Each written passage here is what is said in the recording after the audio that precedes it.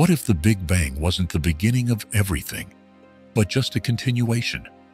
For decades, cosmology has been built on the assumption that our universe began in a single cataclysmic moment, a flash of unimaginable energy that marked the birth of space, time, and all matter.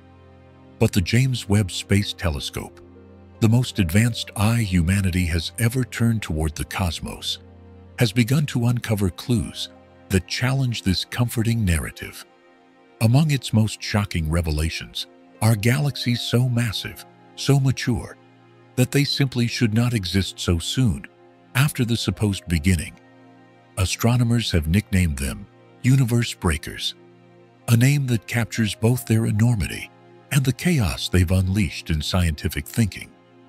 These galaxies formed just a few 100 million years after the Big Bang, yet they rival the size of our own Milky Way. According to current models, there wasn't enough ordinary matter in the early universe to build such colossal structures, and yet, there they are. This is not just a small discrepancy to be filed away in some academic debate. It's a direct challenge to the foundations of cosmology. If these galaxies exist, then our timelines, our very understanding of cosmic evolution, may be wrong. And the surprises didn't stop there. Webb has found many more of these overgrown early galaxies, each one a silent contradiction. Each one a reminder that the universe is under no obligation to follow the rules we've written for it. For some scientists, these discoveries have forced a reluctant conclusion. Either our theories of galaxy formation are incomplete, or the origin story we tell about the universe is missing its first chapter. The James Webb discoveries didn't just raise questions about galaxy formation.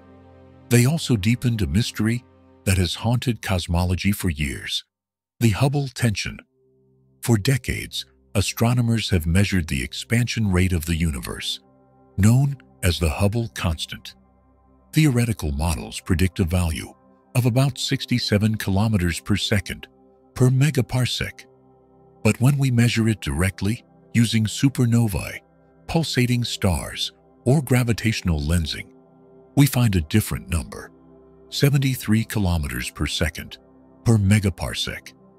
This discrepancy may seem small, but in the language of physics, it's a chasm, a sign that something fundamental is missing from our understanding. Now, Webb's latest observations haven't closed that gap. They've widened it. The mismatch between theory and measurement is no longer something we can politely ignore. The question looms larger than ever. Why doesn't theory match reality?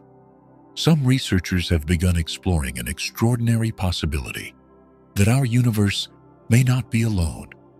Imagine for a moment that the rapid inflation after the Big Bang wasn't just a random burst of growth. What if it was triggered by our newborn universe, colliding with, or being absorbed into, a much larger, older cosmos? This idea, known as the multiverse merging hypothesis, suggests that universes are not isolated islands, but interconnected domains. When they interact, they stretch and merge, expanding the visible cosmos and rewriting its structure. And here's the astonishing part. When scientists fed this idea into their models, the predicted expansion rate matched our actual observations far better than the standard model ever did. What was once fringe speculation is now being taken seriously. For the first time, we may be seeing hints, not just of other universes, but of their direct influence on our own. To understand the scale of Webb's revelations, we must travel back to a time before the first stars were born, an age when the cosmos was wrapped in darkness. For hundreds of millions of years after the Big Bang, the universe was filled with dense clouds of neutral hydrogen, a cosmic fog that absorbed and scattered light. Nothing could shine through. Then, the first stars ignited. They emitted powerful ultraviolet radiation, ionizing the surrounding gas and gradually clearing the fog. Astronomers call this monumental period the era of reionization. According to long-standing models, this process began about 300 million years after the Big Bang and progressed slowly, with small bubbles of light forming around the earliest galaxies. But Webb has found something that doesn't fit that picture at all. One of its most astonishing discoveries is a galaxy known as JADES GS-11, shining brightly just 330 million years after the Big Bang. Not only was it already radiating intense ultraviolet light, it was flooding its surroundings with far more energy than scientists thought possible for such an early time. When researchers analyzed its light, they found the clear signature of Lyman alpha radiation, a distinct fingerprint of energized hydrogen. And here's the problem. According to our models, that radiation shouldn't have been able to escape. The universe at that stage should still have been thick with neutral hydrogen, smothering any ultraviolet signal before it could travel far. Yet somehow, this galaxy had carved out a vast bubble of ionized gas, stretching 650,000 light-years in every direction, clearing a path for its light to reach us across more than 13 billion years. This raises profound questions. Did reionization begin much earlier than we thought? Or did it happen far more rapidly? Could galaxies like this, perhaps smaller and more numerous than we imagined, have played the starring role in lighting up the cosmos? And then, the deeper mystery. What powered this galaxy's ferocious radiation? Was it an unusually hot population of first-generation stars, or the feeding frenzy of an active black hole at its center? Whatever the answer, it's clear the early universe was a far stranger and more dynamic place than our models ever predicted. For British Nobel Prize-winning physicist Sir Roger Penrose, the James Webb findings are not a crisis. They're an opportunity. They may, in fact, be the first observational hints of something he has argued for years, that the Big Bang was not the beginning of everything, but a handoff from a universe that came before. Penrose's vision is called Conformal Cyclic Cosmology. In this view, the cosmos moves in infinite cycles of death and renewal. Each ion begins with a Big Bang and ends in a far-off future where all matter has decayed into pure energy, massless photons, gliding endlessly through an ever-expanding cooling void. In this strange, timeless state, expansion becomes meaningless, and from it, a new universe inevitably emerges. The death of one becomes the birth of the next. It's a daring idea. But Penrose goes further. He claims he has found evidence of a universe before ours, and he says the proof is written across the sky. The place to look, he insists, is the cosmic microwave background, the faint afterglow left about 380,000 years after the Big Bang. When Penrose and his collaborators analyzed satellite data from Planck and WMAP, they spotted something unexpected: mysterious circular patterns, hot spots that stood out from the usual fluctuations in temperature. He calls them Hawking points, after Stephen Hawking. In his interpretation, these are the dying screams of supermassive black holes from the previous aeon. At the end of that universe, the last black holes would slowly evaporate, releasing their energy into the void.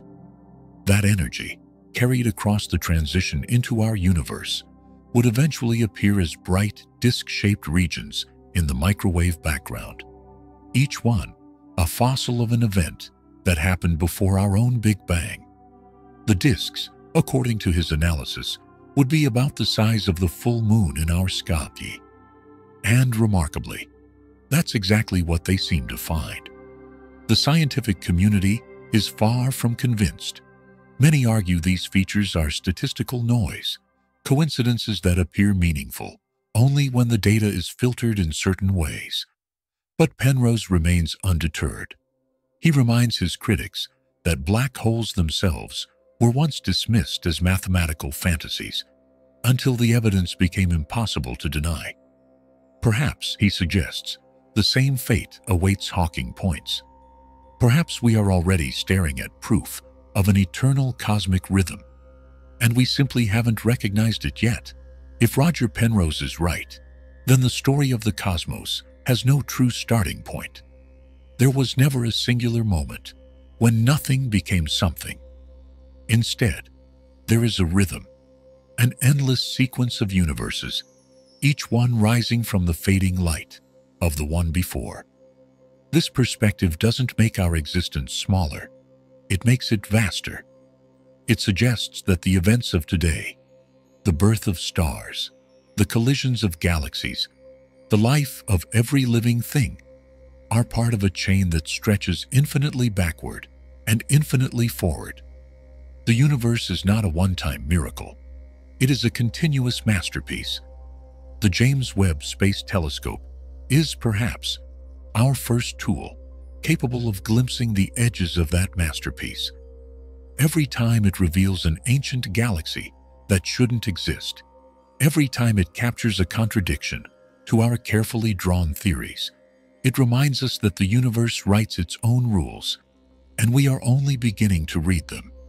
If Penrose's Hawking points are real, then we have already seen across the boundary of a previous aeon.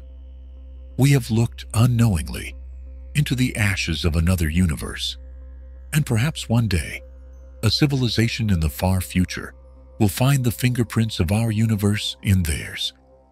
The faint circular echoes of black holes that once roamed the skies we see tonight. There is a strange comfort in this vision. It tells us that endings are never truly endings, and that beginnings are just the continuation of a deeper, unbroken story. We are not living in the first act of the cosmos, nor the last. We are somewhere in the middle, part of a chapter whose final page will one day become the prologue of another. In the face of such vastness, we are humbled, but we are also invited to keep asking, to keep exploring, and to keep our minds open to possibilities that stretch beyond our current imagination. And if you want to continue exploring these profound mysteries, where science meets philosophy and the edge of knowledge meets the infinite, then join us here on Echoes of Great Minds, because the next discovery could change everything we think we know.